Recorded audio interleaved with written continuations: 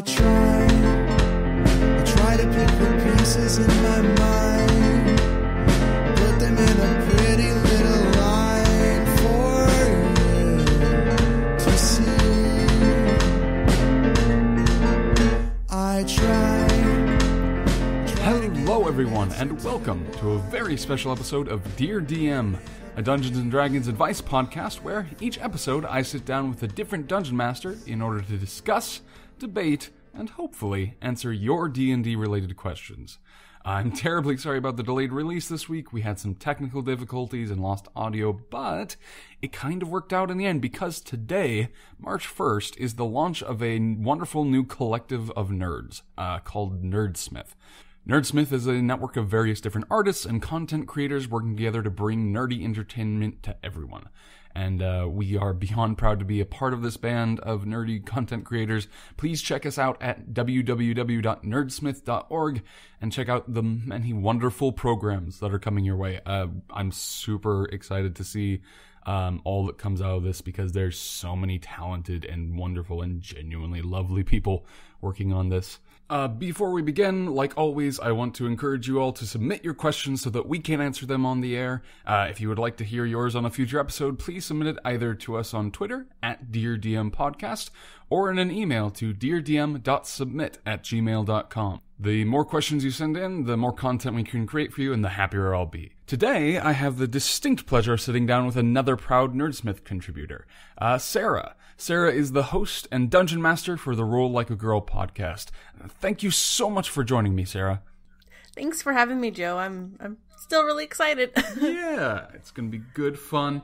I'm very excited to start working with y'all in the Nerdsmith community now that we're all joining up. It's a great community. There's a lot of really enthusiastic people, so I'm looking forward to see what else we've got holding in our future. It is the beginning of a wonderful journey. So, yes. For those at home who don't know, tell us a little bit about Roll Like a Girl. How do you guys get started? What's your podcast game kind of about? So, we got started. I've kind of had this idea about a year ago that I wanted to do a podcast with people I could relate to very easily.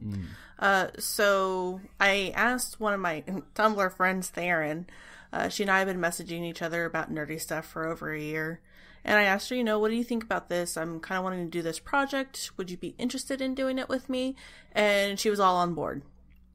I was like, okay, cool. That's at least one person maybe interested. And I asked my sister, Lauren. She's my twin sister. She actually got into the podcast thing before we even started Roll Like a Girl. And I knew she was kind of busy, but she wanted to be a part of the project. And we found Livy. we found Livy in a random group discussion about new players in D&D, and she made a comment she'd never played D&D before. I'm like, well, hope she doesn't mind as a podcast, but I want to give her a chance to play. Mm-hmm. So we got her from there, and then Nikki was Theron's friend beforehand. They play games together. And Theron brought her on to the project, and I was very pleased how well we clicked together. We kind of feed off each other's silliness and inspiration and stuff like that. So the podcast itself is set in a homebrew world I've created called Navarn. It's kind of like the love child of mine. I've always had an idea for this world building exercise, and now I'm getting to put it into play and put it in a podcast, so that's kind of fun. But the girls are brought together by an adventuring guild called the Adventurers Enclave. As is tradition. Yes. The goal of the Enclave was to help bring people together and kind of give them experience about what's going on in the world and give them jobs to do so they could get paid. So they meet at a job board. And I gave them a lot of options as to what they could do. It was kind of fun making up the game there. Mm-hmm. And they decided they're going to take on a moving company, and they're going to be the Four Girls in a Wagon. And once they named themselves like that, it started off really well. And escalated too very quickly. There's these mystical stones that they have to gather in order to stop an evil ancient dragon from coming back to rise, and they are trying to get the help from another dragon who knows about the stones, and it's just finding the stones and kind of working together and seeing what their actions impact their surroundings. And it's really fun to watch them play.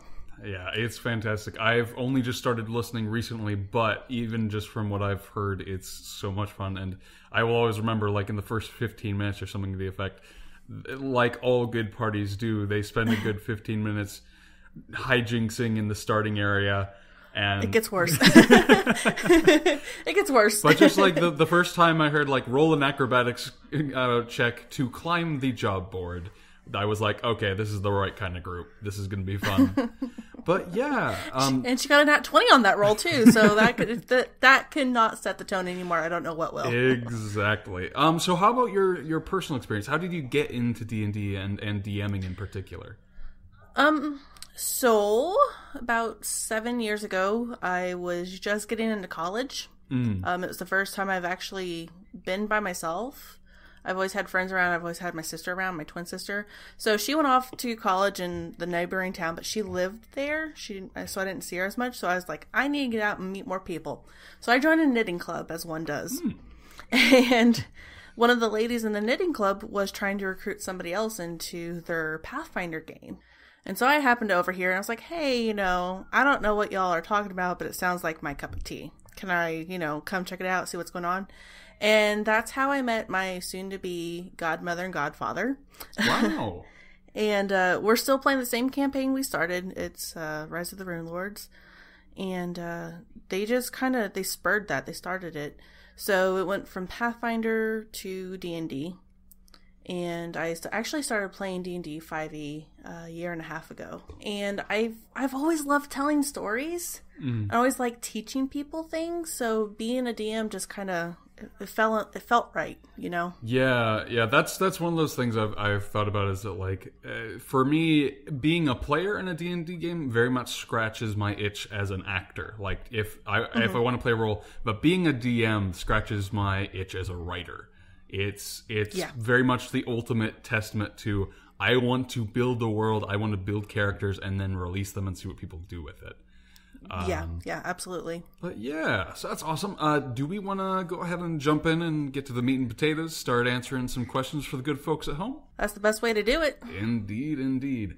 All right, our first question is actually kind of similar to what we've been talking about, but they say, I am having real trouble finding a reliable group. I've tried playing online, and every time so far the group falls apart within a few sessions. I also tried to get my in-real-life friends to play, but no one's schedules line up often enough. How do I find a group I can regularly play with? And that's from Ain't No Party. Oh, that sounds sad. Mm-hmm. What I have done in the past and what I've seen done is I'm involved in a ton of Facebook groups. One for Pathfinder and one for D&D, and one for our local area. There's always somebody out there looking for a group. They may not advertise it, but they're going to be out there. My suggestion is to hit up your game shops if you have any in the area. If you don't have any in the area, put some feelers out on Craigslist. I know that kind of sounds a little skeptical, but you'll be surprised at how many responses you get. And then just, casually talk about it in your conversation. Some people have always been interested in playing D&D and just don't know how to start or don't know how or where to look for. So, mention in casual conversation with somebody new even. You may think it's nerdy, but you'll be surprised at the response you get. I've had very good luck with it. Oh yeah, that's like one of my favorite memories of D&D was, because you never know who's been interested all along, but you also never know who might be interested, because I remember in college I was rooming with two track athletes who had never done anything nerdy in their lives, and I started talking about like what D&D was, and like, that sounds cool. We should do that. And we spent just like, I think, an 8-hour session one night getting them introduced to D&D, and they were into it. And like, if I had never brought it up to these people who normally would have no interest in it whatsoever, we never would have started playing. So no. And one of the cool things is I've seen it happen. My husband runs a group, and we didn't know how to pull them together. His mom wanted to play. She's never played D&D. Well, she's played D&D before, but it was a long time ago. But she really wanted to play again. And we kept putting feelers out, and she kept asking people. And the first session that we had, there was a nice lady there. She was 80 years old.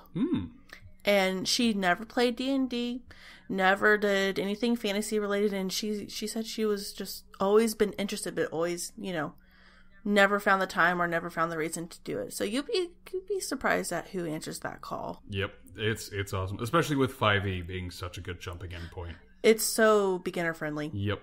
Oh my goodness, it's so friendly. I will say it was like, I did at one point I had a group of friends who had never played it before. And I was like, oh, you know what? The starting module for 5e, the Lost Mines of Phandelver, that's made for introducing people to D&D. But it was almost too good for that because I looked at him like, oh, it's like 4 goblins in a cart.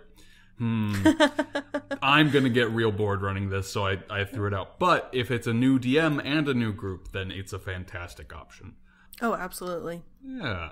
Absolutely. That's why I love it so much. Yep. And I will say for online groups who fall apart relatively regularly, that's something that can happen. But if you find the right group, particularly, it's best if you can find a group you can relate to outside of D&D terms.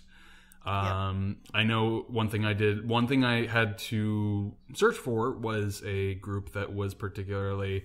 not that it was difficultly hard to find, but there was LGBT friendly because it's a more. I have a good amount of friends who, same as I am, are members of the LGBT community, and that's always a fear. But when you meet someone online, you're playing like, oh, when's this going to come up? Are these people cool with this kind of thing? But if you find the right community, then not only are you going to be playing the game together, you're going to be able to talk outside of the game, and then you're going to want to meet up regardless of whether you're playing or not. So if you can find a community like that, you'll be good to go. Oh, yeah. Yeah. So I think we answered that pretty thoroughly. Our next question is a little bit more fun and playful, a little bit less heavy, but I love the username for this. The next question is, as a player, when you get to play, what is your favorite dump stat for your characters? And that's from The Wholesome Ham.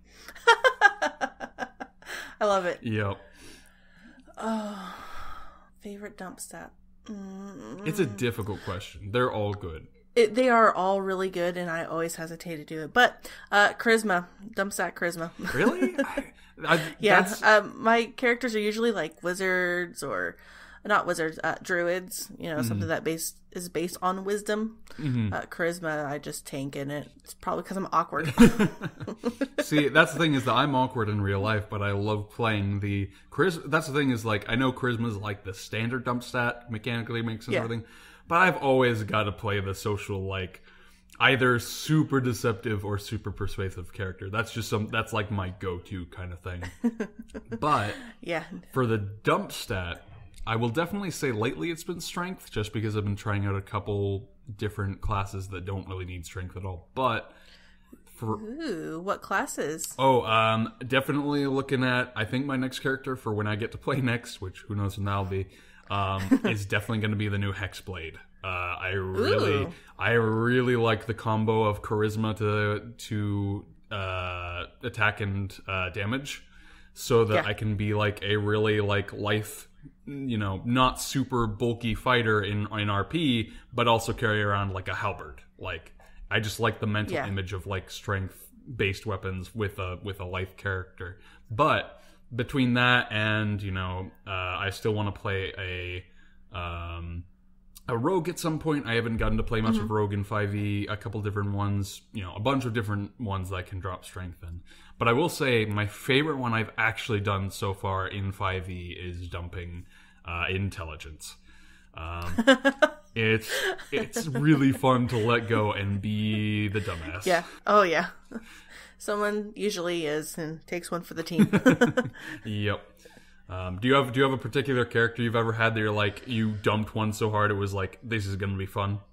I've DM'd too much. I'm trying to think of one that I did that with. Oh, I played a.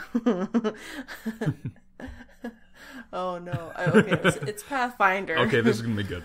This is a Pathfinder character, and this is an evil campaign I played in. I did not stick with it for too long because, but I played a Blood Rager. And when I built my Blood Rager, I didn't know what I was doing. I didn't read. For those at home, and totally not me at all, for those who don't know, what is a Blood Rager in Pathfinder? Blood Rager is an angry... Just think about like taking a barbarian and a sorcerer and you mash the class together. So it's a rager who can use their powers to cast spells or rage in battle. Okay. But the required scores that you need in order to build a successful one is strength and charisma. I didn't know this going in. So I dumped all of my stats into charisma to cast the spells. I thought it was, I thought it could go it didn't go together well. So she died very early on. I was a little bit okay with that, but it was a mess. Yep. It was just a mess. It's surprising, though. Sometimes you can get really bad characters to survive very long just by either luck or... Like, I've had a character go through a lot with really low HP, really bad HP rolls, just because he was a coward. He was a 100% coward. So anytime anything happened, I'm like, all right, he hides behind the pillar and then shoots out a firebolt. That's all he does. So if I learned anything from D&D, it's that cowards always prosper. Yes. And on that note, do we want to jump to the middle game that we have here at Dear DM, where we make some characters? Yeah, I'd love to make characters. It's my favorite thing in the world. Yeah, mine too. For those of you at home who haven't listened yet, each week we do a little game in the middle where we use these random tables I've made for different character, race, background, class, and character trait. And we generate a few interesting characters. We choose our favorite, and then all you talented folks out there make whatever comes to mind, either a drawing, a bio, a short story. Notedly, I've already declared Travis Mattingly our official artist because he's killed it every week. Everything go check it out. It's on the Twitter.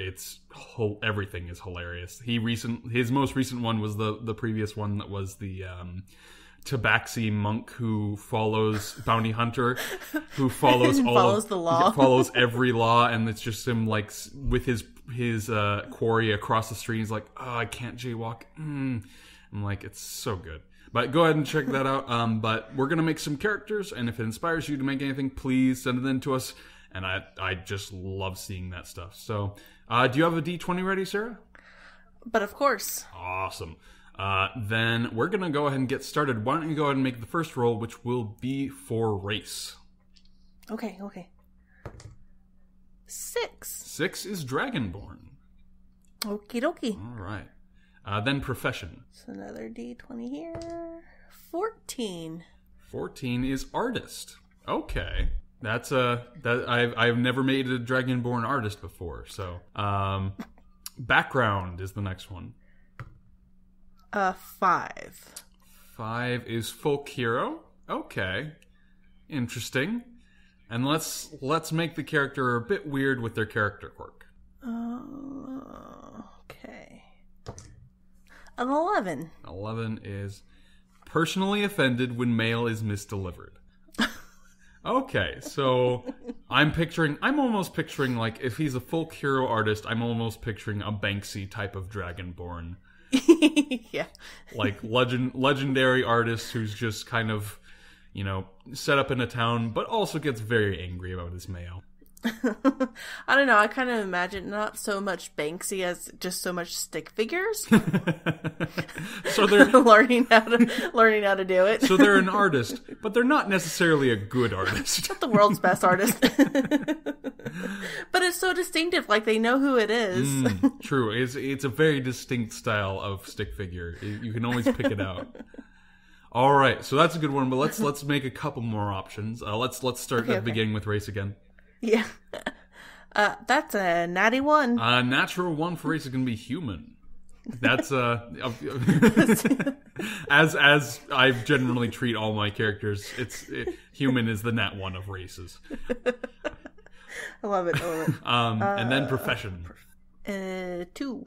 2 is barbarian. Okay. Rage human. And then background. 13. Sailor. potentially a drunken, raging sailor. And then it gets interesting with the quirk. 15. 15 is tone deaf, but loves to sing loudly. So far, this just sounds like a very extravagant sailor to me. I can just imagine some whole...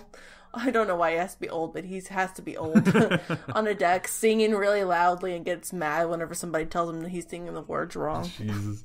Oh, God. The one, like, maybe this ship in particular had a lot of rowing songs that really the crew really loved, and this guy joined and like, oh, we have to stop. We can't do that anymore. Oh, it's that guy again. Oof, Dave's here. Oh.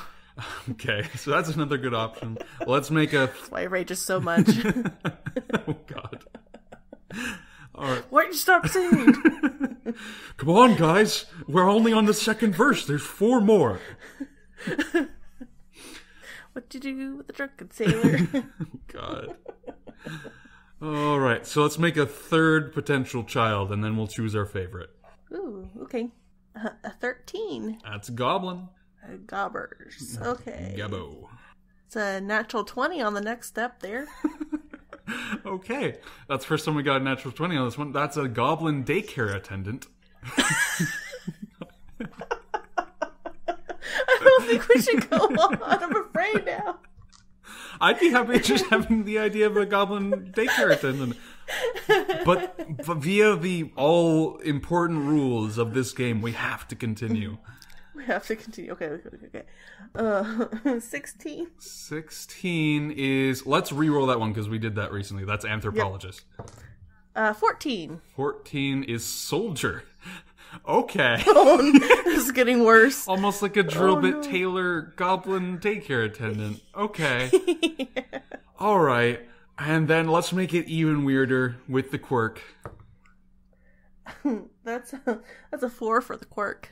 At least 10 minutes late to any appointment. Okay. Oh, no. So we've got a wonderful disaster child there.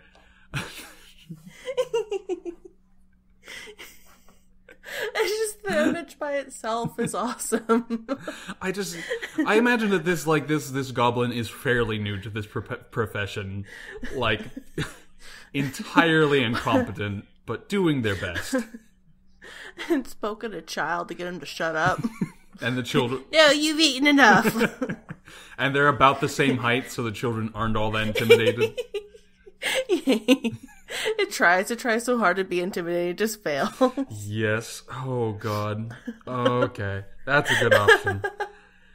I love that one. That's so good. So, I'm going to leave it to you, but I have an idea of which one is going to end up being our favorite. Oh, it's the goblin. It's the goblin. Yeah, I can't not choose the goblin. That is a very good option. That's our second goblin here, but it's different enough and lovely enough that I'm going to go ahead and say this is a fantastic option. You can never have enough goblins, in my opinion. No, never. All right. So you at home know what to do. If you're inspired by a goblinoid daycare attendant who is a potentially former soldier and is always late, then please make some fan art or a bio or whatever you're inspired to do.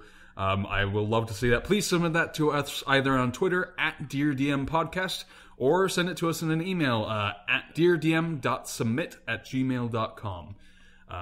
It makes my week to see all that. It's wonderful. But yeah, let's get back to our true quest, our true adventure here. We seek the truth. Indeed. Alrighty. So this next one is from Deviston, who asks, how do you identify knowing too much as a DM and bringing yourself into the player perspective to know when you need to explain something in great detail? For example, I know all about Country X, and I know that in Country X, the guards are conscripted, but they tend to enjoy their lives. If this information is critical, how do I remind myself that I need to attempt to convey that in some way? I find myself backtracking a lot, trying to convey something that I knew, but I forgot that the players didn't, and they needed to know it for some conveying of a good story plot point. So basically, how do you remind yourself to think of what the players know versus what you know? That is a very good question. I look at what my players' history is in the area. If they don't ask questions about, the guard structure or how it is structured, the government structure of the area, I'll make some comments here like, you talked to this tavern owner over here, and they drop hints or drop some small mentions about the Jarl. In this case, it could be something that you might have to write down in your notes when you're describing a town or a scene or something. So whenever I introduce my players to a new town, I go into a full description about what they would be seeing, so I know that I mentioned the things that they need to see. For instance, when my players walked into a highly magical town and they had a system set up to where they checked magic items, I made sure I noted that, hey, you guys are getting ready to walk through the gates, but these guys in blue robes stop you and they check your items. You recognize this, system as the magical check-in system. It's just incorporating it into the area that they're doing. So guards, they could hear something happen at a table where somebody complains loudly about conscription. Just little things like that. Yeah, and I would add on to that saying, one thing I would always do is make sure that if it's a really important detail I need to make sure it gets through somehow, I would always make sure that there's some indication that the players can use their senses in particular to find out. I.e., something they can see, something they can hear, something they can smell, I guess. But, like, for instance, in this case, you could say that all the conscripted guards have an interesting tattoo, and that'd give you an excuse to bring up the tattoo. It would get the players curious, and then they could ask someone and find out that information. Or, as long as there's something, especially if it's a new town, something that would stand out from the ordinary. Even if it's not, like, immediately a big sign saying, oh, there's conscription here, it'll be something that they're at least interested in and will then pursue information about. Yep. And then another thing you can always do is tie it to an NPC. If they happen to run into Gerald the guard who is conscripted, there's a higher chance that they're going to learn from Gerald about it than, if they didn't have that friend Gerald. Yep, that's good advice. Little red flags. Indeed. Or big red flags. Depending... Whichever way you want to go. Yes. Or in some case in my campaign, enormous red flags that overshadow the entire city. But let's move on to our final question for this episode. And that is from Isaac, who asks, how can I make a villain more dramatic / interesting? My players just slew their first big bad, and it felt a little bit hollow when they just saw him in the lair, attacked before he could do even like an evil monologue or anything, and then looted the body after killing him. So how can you make a villain a bit more interesting than a stack of hit points and a loot drop? I had that problem where they killed my villain in the middle of a monologue, which was funny, by the way. But yeah, build him up, make him talk of the town or whispers even of the town. Kind of display their power. Talk a game, start the rumors, spread them out, and they don't even have to necessarily be the bad guy. You could, for instance, the town is being investigated by the players, and there's whispers of a witch in the wood, and it's that one witch that everybody's afraid of, when really it's just a druid practicing her magic.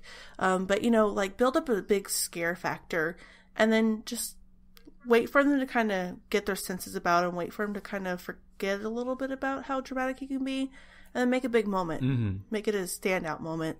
Yeah.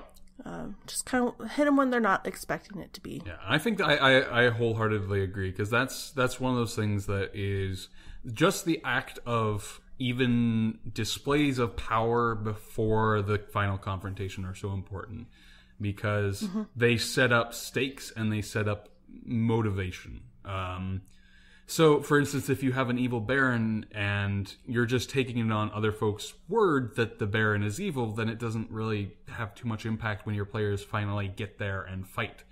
But if, for instance, the baron had kidnapped a friend of the party and gave them false charges and they had to rescue the NPC, or the NPC got killed or whatever, they now have a personal stake against the baron. And you can just build that up as you go. And mess with their morales. You know, don't just go, oh, I have this big bad Baron. Give a Baron that has a family. Yeah. That, you know, has a conscience. Like his wife is super duper nice. You know, yep. make it a little challenging to him. Make him morally invested in it. Yep. One of my favorite villains that I've pretty much entirely stole the character concept from Critical Role for was essentially the evil version of Percy. For those who haven't watched too much Critical Role, Percy is the person who in the fiction invented the gun through a deal with a demon, whatever. But super sad backstory. Yeah. Tragic. Who? Love him. Quick plug, I am playing in Cantata Pontifical, which by the time this episode comes out, it will be out, so go check that out. End of plug. Joe! But I didn't know. You didn't? Oh, yeah. No. Thank Congratulations. you. You're welcome. It's fun. It's such an amazing project. Like, just to glow about it for a bit, like, so many people are involved, and it's such, like, I've never seen a fan project like it before. It's gonna be awesome. Indeed. So go check that out. But the villain that I based upon it was, his whole thing was he, unlike Percy, started manufacturing guns on a large basis. Which became a problem. He became a little totalitarian, but the whole reason was that he knew about a threat to the nation that most people didn't know about, and he was preparing, albeit in a ruthless way, to protect his homeland. So even though he came into conflict with the players and he wasn't morally, justified in a lot of the things that he did, it was still more than just, oh, I want power, I want to overtake everything. It was, I want to protect this land kind of thing. Somebody once told me that one of the greatest villains they've ever had was a villain with good intentions. Mm-hmm. That is an always a good way to set it. Oh, yeah. Especially if they find that out partway through. Or afterwards. Sometimes it's best to let that little bit of guilt for killing the morally questionable person come in after the killing. But I think, unless I'm mistaken, I think that's all that's all the questions for today on here, Dear DM. Before we go, I just wanted to remind everyone to please send your questions to us either at our Twitter account at DearDMPodcast or in an email to deardm.submit@gmail.com. The more questions we get, the more content we can produce for all you lovely people, and the happier I'll be. And if you've been enjoying the podcast so far, it would mean the world to us if you could please share it with your friends or give us a review on iTunes. I'm not exactly how it works, but somehow if you leave us a review on iTunes, like, we get stronger, we gain power from it somehow. Not entirely sure. All the power! Exactly. We need your spiritual energy via the medium of iTunes. Yes. And as always, I want to thank my dear friend Paul Parisa for the use of his song, Whether or Not. Brilliant musician. Had the pleasure of playing with him a bunch of times. Please go check him out on his SoundCloud and everywhere Paul is. And finally, I want to thank all the folks at Nerdsmith for welcoming us into the network. We're super excited to become members. You can find out all the exciting announcements and info about Nerdsmith on Twitter at WeAreNerdsmith or at www.nerdsmith.org. And that's going to wrap it up for us today. As always, Sarah, I like to end the show with a game tale of some sort, either something funny or interesting or dramatic that happened at your table or at a table you were playing at. So do you have a particular story that you're fond of? I do. So, picture this. Dark, stormy night on top of a tower, and there is a wizard, a druid, a fighter, a cleric, and a rogue fighting a snake lady. What's her name? I don't know what they're called anymore. I forgot. Great DM, I know.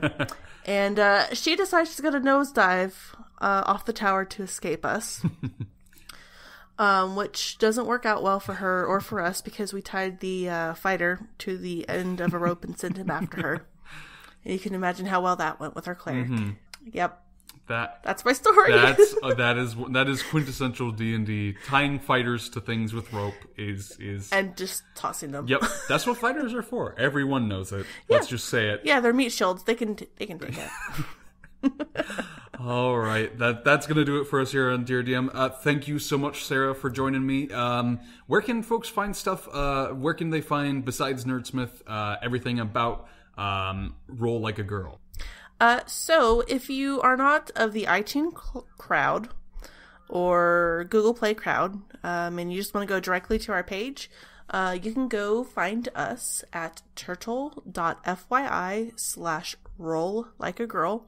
It's all spelled out just like that. We can be found on Tumblr, though our Tumblr page isn't that active. Same thing, roll like a girl, as is our Twitter feed. We love hearing from you guys. We feed off energy. Not in like an positive, evil, mostly positive, not an evil energy. lich kind of way, but No. like more of a positive, fey kind of way. The happy lich kind. Indeed. Yes. So yeah, that's where you can find us. You can ask us any questions. We enjoy interacting with you guys. Yep. And it's a fantastic podcast. Please go check it out. Thanks. And I will say... You're pretty fantastic too, Joe. Aw, thank you. Don't short sell yourself. I will say I am totally going to use the Happy Lich as a name for a tavern in one of my games. You're welcome. But that's going to do it for us. Thank you all for listening at home. And as always, I don't actually have a catchphrase. So... That's okay. Yeah. Goodbye. Bye.